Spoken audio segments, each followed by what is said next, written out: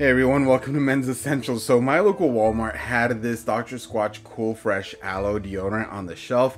I was really intrigued because I hadn't seen this announced at all, like on their social media or anything. I thought it was a brand new product that was separate from their cylindrical deodorants that they already make.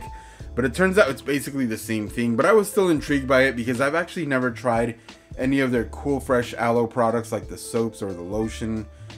So I figured this could be a good time to test this out. But then I had also just recently bought this sea salt deodorant that's also aluminum free from Everyman Jack.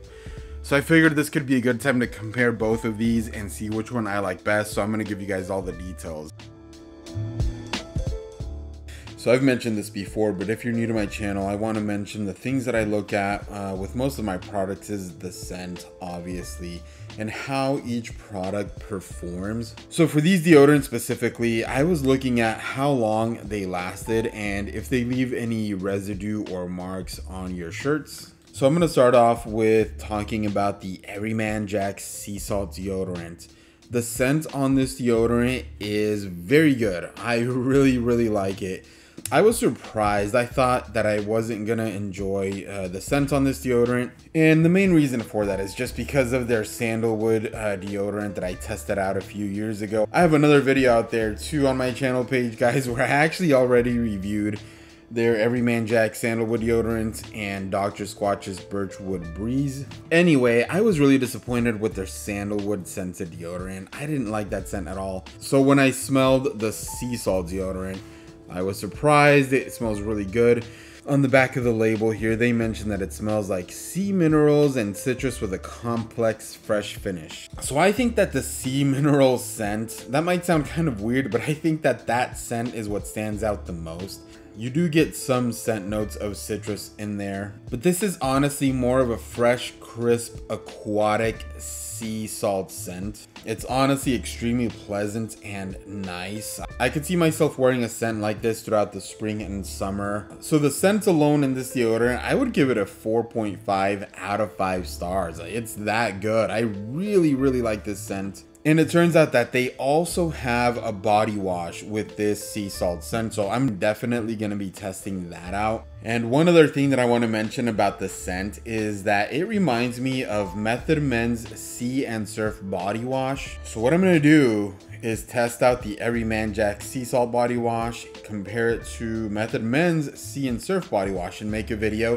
So stay tuned for that video in the future. I also want to highlight some of the ingredients that they mention on the label here. They said they use lichen extract to help fight odor causing bacteria and cotton extract to help absorb moisture. They use a lot of different natural oils too. It looks like rosemary leaf oil, bergamot fruit oil, chamomile flower extract, grapefruit seed extract, calendula flower extract, just a whole bunch of other natural ingredients. Oh, and this one has coconut oil in it too. So it does have a lot of good, nice, natural ingredients, but that brings me to the performance, and the unfortunate reality is that the performance on this Everyman Jack deodorant is not very good. For me personally, it only lasted about 2 to 3 hours, and then I could already smell body odor creeping in. Like I could smell it on myself. That was really bad. And the reason why I'm disappointed with it is because when I tested out their sandalwood deodorant about 3 years ago, the performance was the same. I don't know if Everyman Jack has gotten feedback from customers.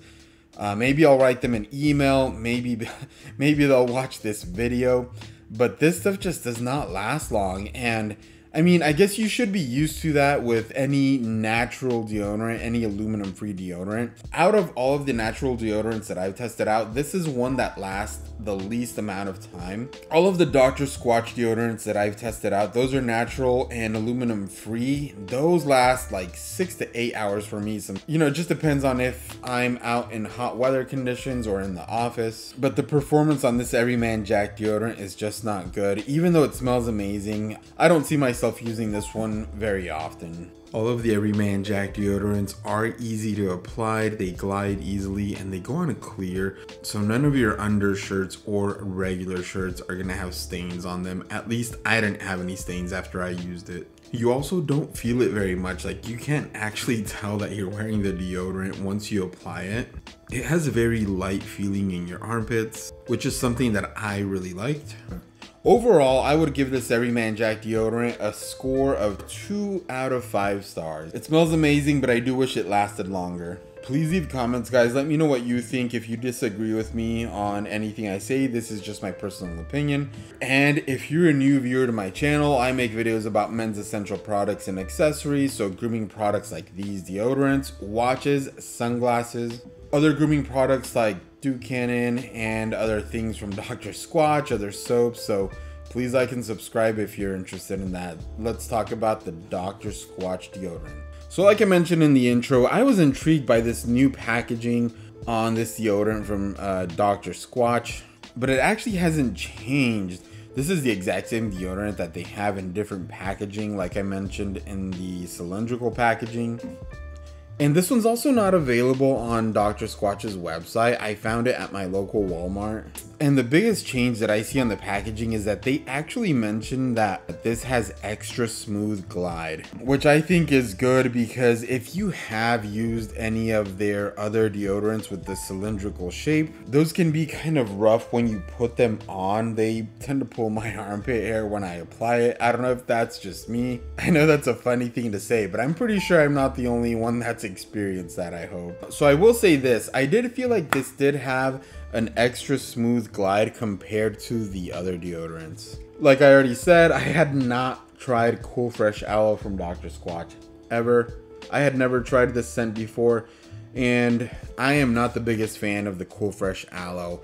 It does smell nice, but it's a bit too generic for me. I think I'm just accustomed to more unique scents from Dr. Squatch. I feel like you could probably grab many other basic regular deodorants and they would smell similar to this one. And the aloe scent, that fresh green aloe scent, was a little bit too aggressive for me too. I think they could have cut back on that. So the scent on this one gets a 2.5 out of 5 for me. And performance wise, this one lasts just as long as their other deodorants. Now some of the ingredients that I want to highlight from Dr. Squatch: arrowroot, charcoal, and postbiotics. Arrowroot is the ingredient that they use for moisture protection, charcoal for odor protection, and postbiotics to restore balance. So performance wise, I'm very happy with this Dr. Squatch Cool Fresh Aloe deodorant. It works really well. It's easy to apply.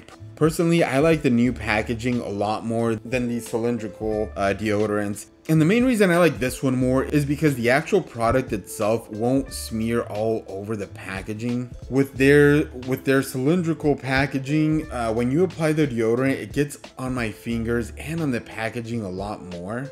I don't know if you've noticed that too, but that's my experience. So let me know if you guys have that happen to you too. One of the main complaints that I've seen about these Dr. Squatch deodorants is that they do stain your undershirts. Now, some people don't care about that. I'm one of those people. I mean, who's gonna look at your undershirt when you're out in public? Nobody really cares. But if you do care about your undershirts getting stains on them, then maybe this Dr. Squatch deodorant is not the option for you. The overall score I would give this Cool Fresh Aloe deodorant would be a 3 out of 5 stars, and that's just because I don't like the scent. It works really well. It lasts a good amount of time for, you know, an aluminum-free deodorant. So again, guys, that's just my opinion. Let me know what you think in the comments. But overall, right now, my favorite deodorant is Dr. Squatch's Pine Tar deodorant. That stuff is awesome. If you have any other natural deodorants in mind that you think I should test out, let me know in the comments. Or not just natural deodorants, but any other antiperspirants, just any other deodorant you think would be good to test out, let me know. Thanks for watching again, though. Please like and subscribe. Have a great day. I'll talk to you next time.